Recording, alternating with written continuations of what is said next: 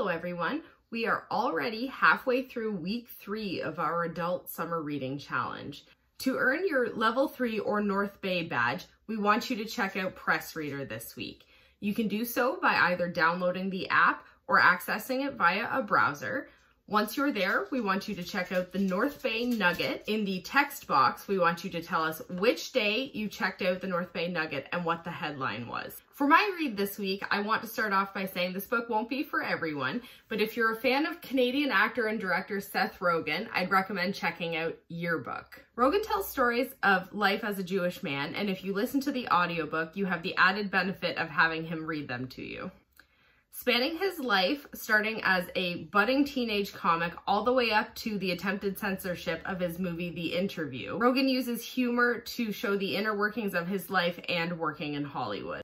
This is a very fast-paced book that would be enjoyed by anyone who enjoys his movies. So again, that is Yearbook by Seth Rogen. We do have an ebook copy and an e-audiobook copy on Libby. Rose, what do you have for us this week?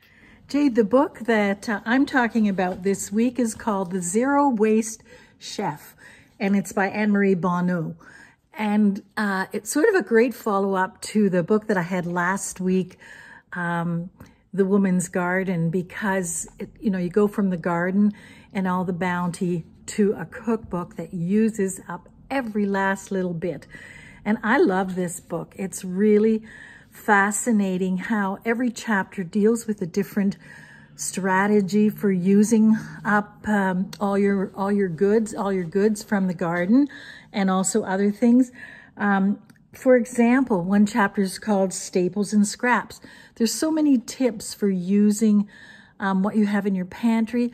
But what I really liked, and this is what really got me into this, like wanting this book or wanting to read it, is called Worth It Tomato Paste. I know, and probably so many of you know, that you're going to have a lot of tomatoes this summer from your harvest.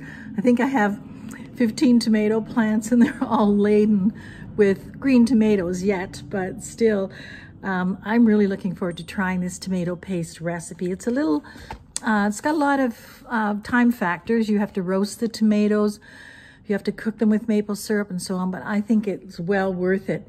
There are so many tips in here, and one of the things that I thought was rather neat was she says sourdough zucchini bread, and she says just like with when you get zucchinis, you've got a bounty of them.